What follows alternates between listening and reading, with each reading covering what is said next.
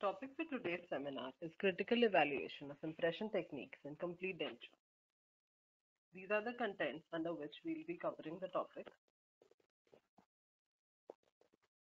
Introduction. The journey towards successful denture fabrication begins with making accurate impressions.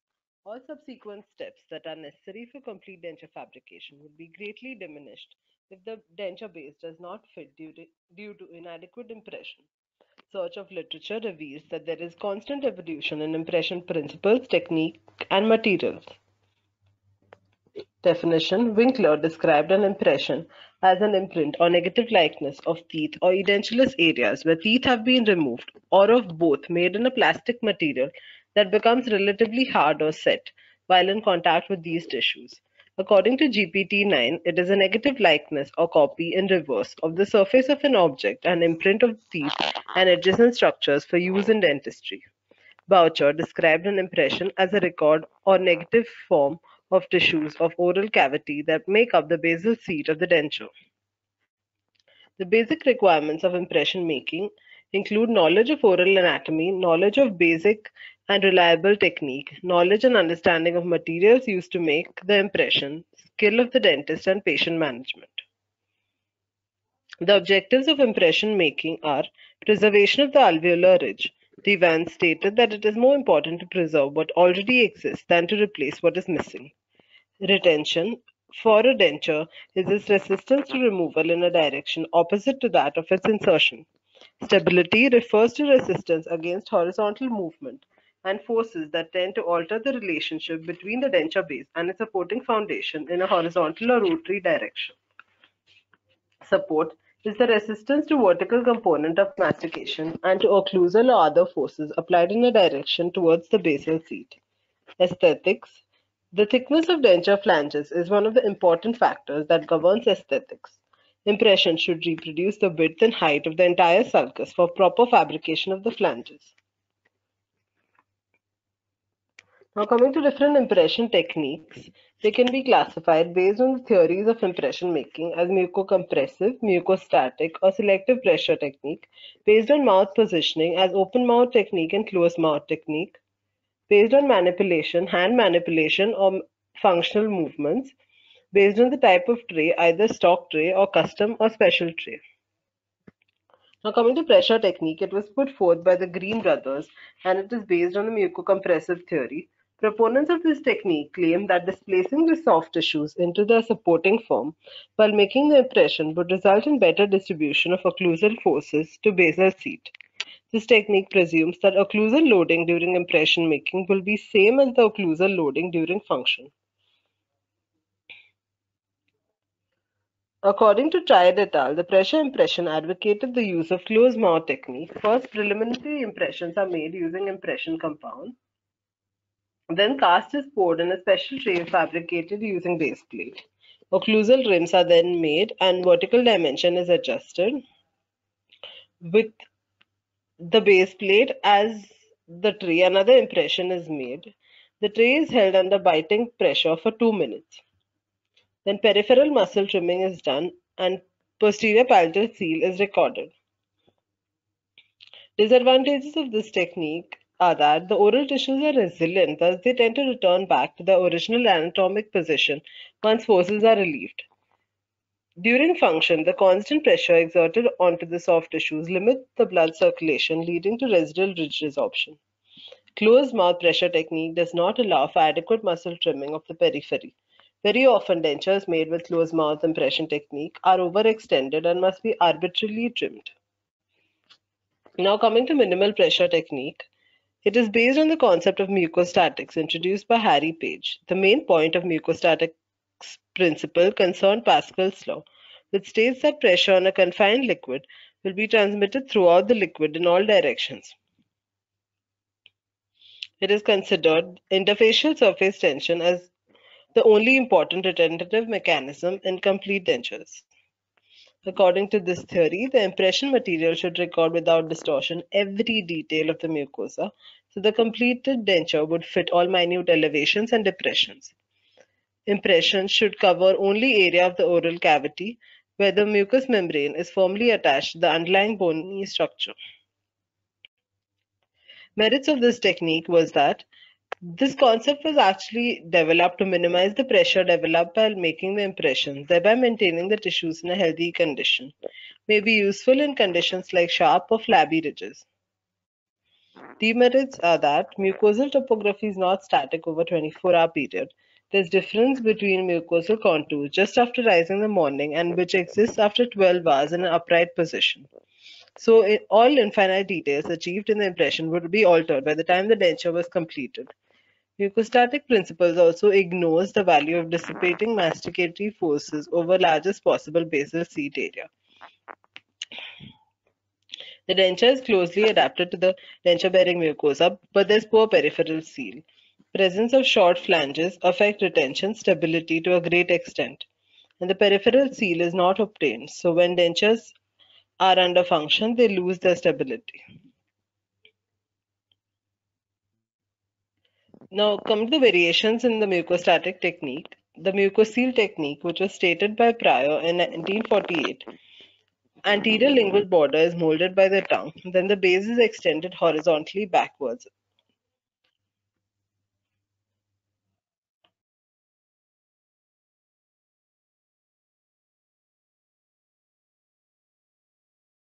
The base is extended horizontally backward over the sublingual gland towards the tongue to effect a border seal. Thus, this technique utilizes the benefit of both minimal pressure and also provides maximum extension of denture borders and maximum coverage of the denture bearing area. Now, the next is subatmospheric technique is based on the concept of mucostatics developed by Milo Kubelik and Buffington. The objective of this technique was to reduce the stress on any given tissue by increasing the load-bearing area. The form of tissue is recorded vertically and laterally when a controlled partial vacuum is established in the impression tray. It is maintained in the mouth without direct mechanical support. The vacuum is developed between the soft tissues and the tray. The difference between the subatmospheric pressure within the tray and the outside is all that is needed to center the tray over the ridges in a static position. The recording material in a fluid state flows from the border region to the evacuated space and develops the basal tissues. Now, selective pressure technique was advocated by Boucher in 1950 and combines the principles of both minimal pressure and pressure techniques. The philosophy of selective pressure technique that certain areas of the maxilla and mandible are by nature better adapted to withstand extra loads from the forces of mastication. These tissues can be recorded under slight pressure, while other tissues must be recorded at rest or be relieved with minimal pressure. Now let us look at different areas of the maxillary arch. The primary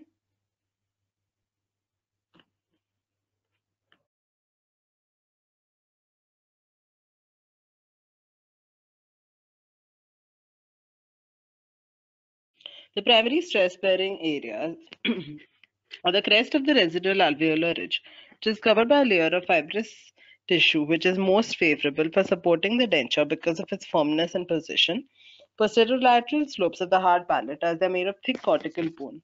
The secondary stress-bearing area is the rugae area, since it can resist the forward movement of the denture.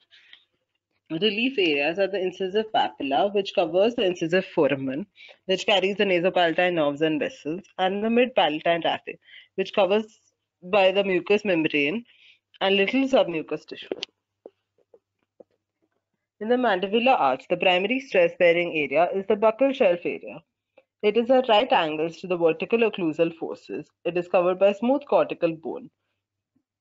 Buccinator muscle fibers are attached inferiorly along the buccal shelf area, and tension placed on the bone in areas of muscle attachment tend to preserve the quality of the bone. This area is covered by an intervening submucous layer containing glandular connective tissue. The secondary stress-bearing area are the retromolar pad area. It is an area which rarely resorbs because of attachment of the active temporalis muscle tendon ending on the alveolar bone just distal to it. It is covered by a smoother, less keratinized epithelium.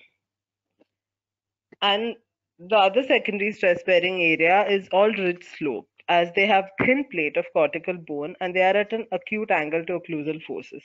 Hence, it is a secondary stress-bearing area. Relief areas are the crest of the knife-edge ridge, which has cancellous bone, and mandibular tori. Selective pressure technique can be achieved by fabrication of custom trays with escape holes. First, a primary impression is made with compound in the usual manner. Then 1 mm thickness of base plate wax is adapted onto the cast to allow space for the impression material. Tissue stops are cut out of wax. A custom tray is fabricated and border molding is performed, following which the spacer wax is removed, escape holes are made, and definitive impression is made. It gives sufficient valve-like seal without exaggerated pressure on the soft tissues. Demerits of this technique include that this technique is firm. This technique demands firm, healthy mucosa covering the ridge and cannot be used in cases of flabby ridges. Selective pressure technique can be achieved by fabrication of custom trays with proper spacer design and escape holes. Spacer designs are given by different authors. Roy McGregor recommends placement of a sheet of metal foil in the region of incisive papilla and mid-palatine raphe. Neil recommends adaptation of 0.9 mm casting wax all over except the PPS area. Boucher suggested placement of 1 mm base plate wax over the entire basal sheet except the PPS area. According to him, the PPS will act as a guiding stop to position the tray properly during impression procedures. Shari's design. A layer of base plate wax is adapted over the whole area outlined for the tray, even the PPS area. 4 tissue stops, 2 mm in width, are placed in the molar and cuspid region. Bernard and Levin's design. One layer of base plate wax, 2 mm thick, is adapted all over except the PPS area and the posterior part of the palate. Next, coming to Morrow, Rudd and Rhodes' design, full wax spacer 2 mm short of the border and 3 tissue stops 4 into 4 mm equidistant from each other are made. The evaluation and comparison of different impression techniques. This will be based on the pressure, tissue health, and tissue coverage and fit of the denture. Now, based on pressure, the mucocompressive technique, as the name suggests, is based on the pressure principle.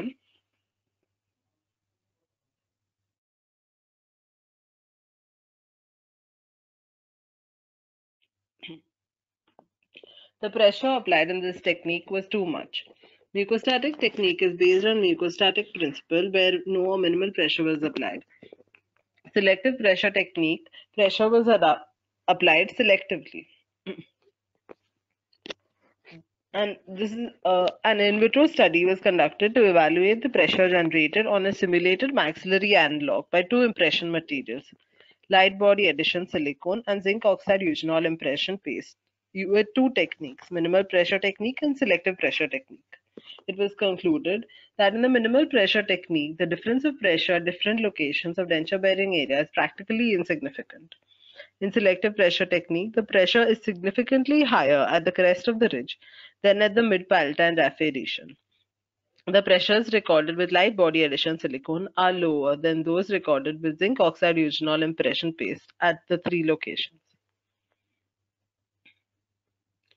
Next is tissue health. Mucocompressive technique is harmful to the health of the tissues. There's increased bone resorption, transient ischemia, pain and soreness. The tissues are in function throughout the day.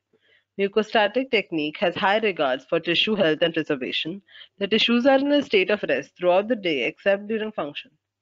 Selective pressure technique, there is less interferences to surrounding tissues. The tissues are in a state of rest throughout the day except during function.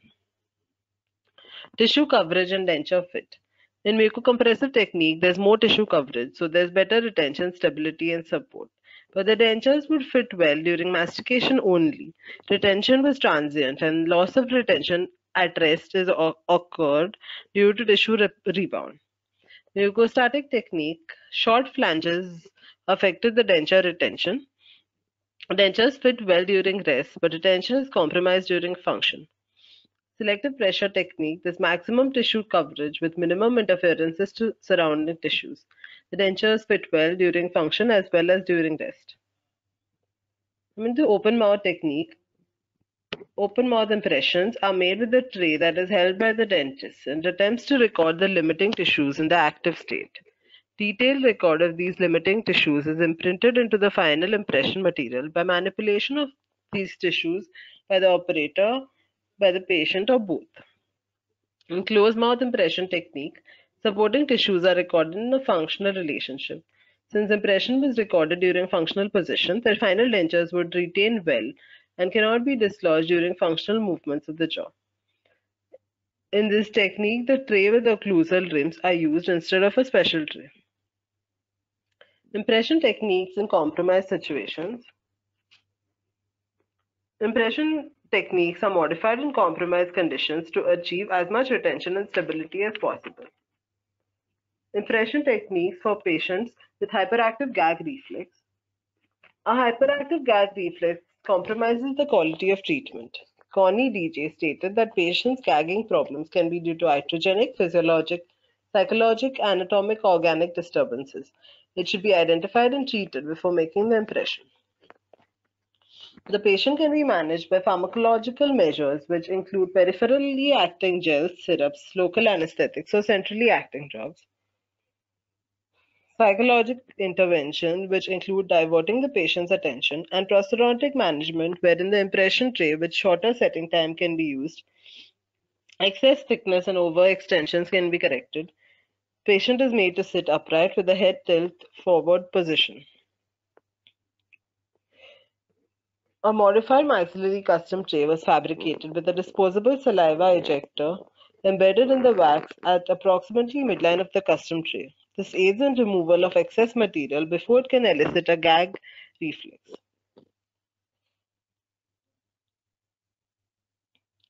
Singer's marble technique was used for treating hopeless gaggers. First, the patient was asked to place 5 marbles successively in the mouth for 1 week. Then it was assessed whether he was able to do so, following which impression procedures were attempted after application of topical local anesthetic.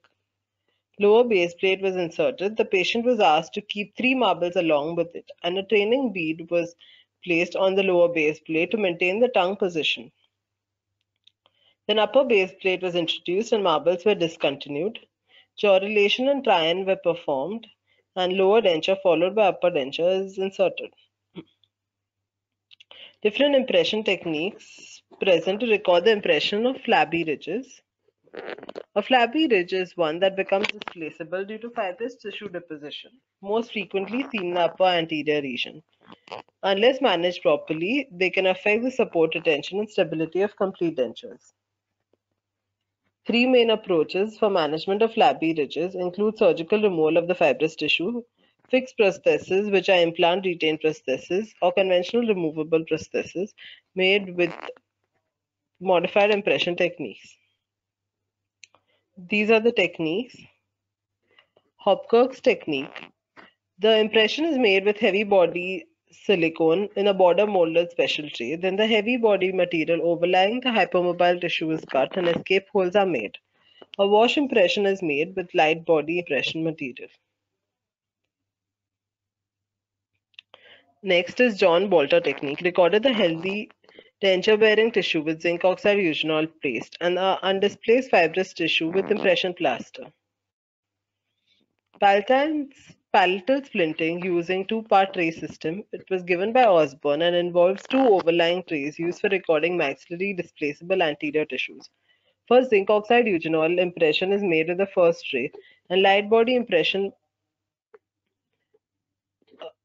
silicone impression material is used in the second tray, and the tray is seated in position. This is the final impression. William H. Filler gave a modification of Osborne's technique, where light body permelastic material is used in the first tray and plaster gum in the second tray, and the tray is seated in position. The 2 trays are held together until the impression material sets, and the impression is removed as a unit. Zafrullah Khan technique. Primary impression is made and cast is poured. Then a custom tray is fabricated, leaving an aperture for the flabby tissues. Border molding is performed and wash impression is made. Excess material is trimmed to the outline of the apertures. Then impression plaster is brushed onto the flabby tissue. Separating media is applied and master cast is poured. Advantages of this technique is that it saves chair time, does not require the fabrication of two custom trays, enables visualization of the impression making of the unsupported movable tissues. Impression techniques for unfavorable mandibular ridges. These ridges, where ideal amount of supporting structure decreases, there is an encroachment of the surrounding mobile tissue into the denture border, reducing stability and retention. The main aim of the impression is to gain maximum area of coverage with minimum pressure by obtaining long retromylohyoid flanks for better border seal and retention, and to educate and train the patient to maintain the tongue position. These are the different techniques. First is the three-stage impression technique by Arthur Fries. First, a preliminary impression is made using an oversized metal stock tray. Low heat modeling plastic is loaded. The patient is asked to do all border molding movements, and impression is poured in stone.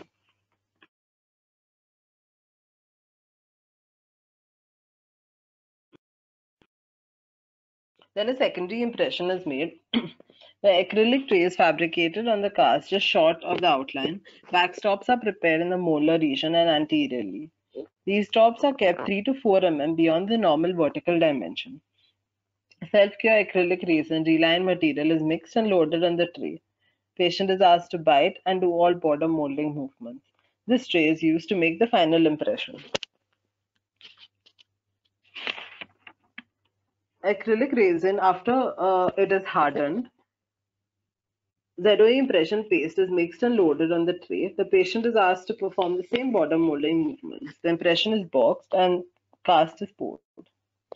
Flange technique was given by Lott and Levin.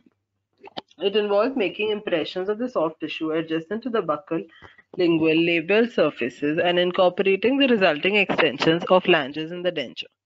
Fluid wax is rolled from the retromolar pad region to sublingual region. It is large enough to restore the areas of estimated resorption. Then the patient is asked to forcefully perform functional movements to give a border extensions which cover maximum surface area. Modified fluid wax technique. It is a technique which uses fluid wax to capture primary and secondary stress-bearing areas without distortion of the residual ridge. After border molding with modeling plastic impression compound, the spacer is removed and a window opening is created. Mouth temperature impression wax is used to make an impression. The impression is placed into the residual ridge and vinyl polysiloxane impression material is passively injected over the window opening. This is the completed modified fluid wax impression and the definitive cast. Modified impression techniques. Admix technique given by McCord and Tyson in 1997. It is used in case of flat lower ridge with atrophic mucosa. Here, 3 parts of impression compound, 7 parts of green stick compound is mixed uniformly to make a final impression. All green technique. In this technique, green stick compound was kneaded to a homogeneous mass and loaded on the special tray. Border movements were done and final wash impression was made using ZOE or light body addition silicone. Functional impression technique given by Winkler. Overextended alginate primary impressions are made. Occlusal rims are constructed. Then 3 applications of tissue conditioning material is done at 8 to 10 minute interval. Final wash light body impression is made.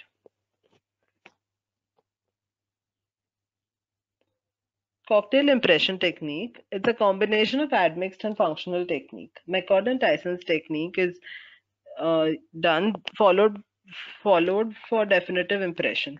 For recording the functional state, the patient is asked to run his tongue along his lips, suck in his cheeks, pull the lips, swallow by keeping his mouth closed, as in closed impression technique, till the impression material hardens. This is a case report comparing different final impression techniques for management of resorbed ridges: conventional technique, admix technique, all green technique, cocktail impression technique, functional technique, and border molding and impressions using elastomeric compounds are compared. The results showed that the mandibular dentures made using functional impression technique showed highest mean values of complete denture insertion. Dentures made using green stick compound with zinc oxide eugenol final wash showed least mean values of complete denture retention. Patients with microstomia. Majority of limited mouth opening patients can be treated by exercise, but if no response is there, then prosthetic treatment procedures have to be manipulated, especially the impression making procedures. Walter described a technique with the use of sectional stock trays. Impressions of each side of the jaw are made one at a time, and two halves were joined, and the cast was poured. Robert Lubeck used Lego plastic blocks to prepare sectional stock trays. Cheng used key and keyway attachments to prepare sectional custom trays. Gekel prepared tray in two parts, anterior and posterior. They are oriented by three vertically placed metal bars. Conclusion: success of complete dentures largely depends on the accuracy of the impression. Accurate impression needs thorough understanding of the anatomy, physiology of the supporting structures, properties, and manipulation of the material. Based on the particular condition, dentist needs to select material and technique of impressions for success of complete denture therapy. Ideal impression must be made in the mind of the dentist before it is in his hand. He must literally make the impression rather than take it. These are the references. Thank you.